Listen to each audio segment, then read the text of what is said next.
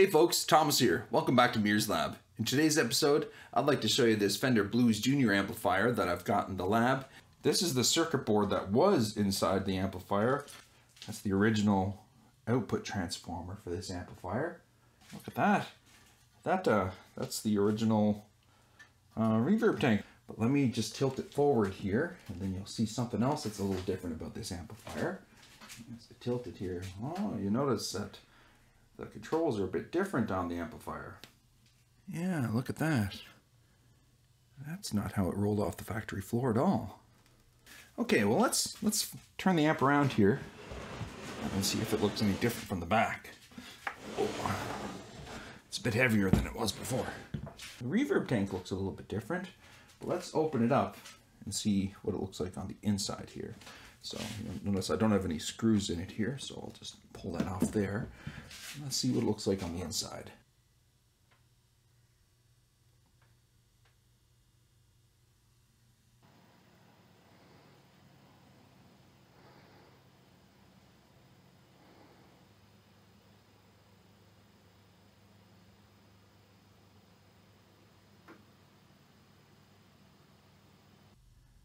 A little while ago, I released a video about some wooden circuit boards that I had been making as an experiment.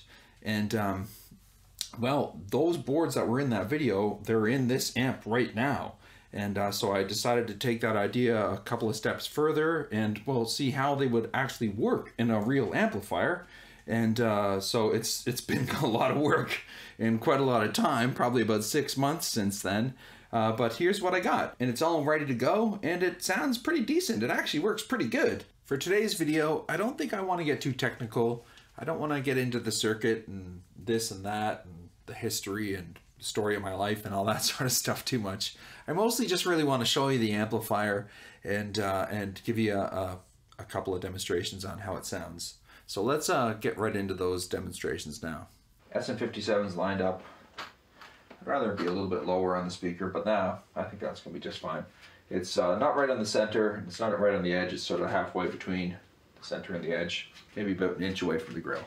I've got the tone controls, they're all set at 12 o'clock, and I'm going to have the reverb turned off, and I'm just going to turn the volume up a little bit.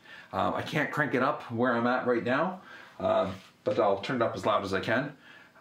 Maybe a little bit later though, but right now I'll just turn it up just a little bit, just to get things started, okay? And for the guitar, I've got this Fender Meteora here, and everything's all the way up here on the tone and volume controls, and I'm just right on the bridge pickup here.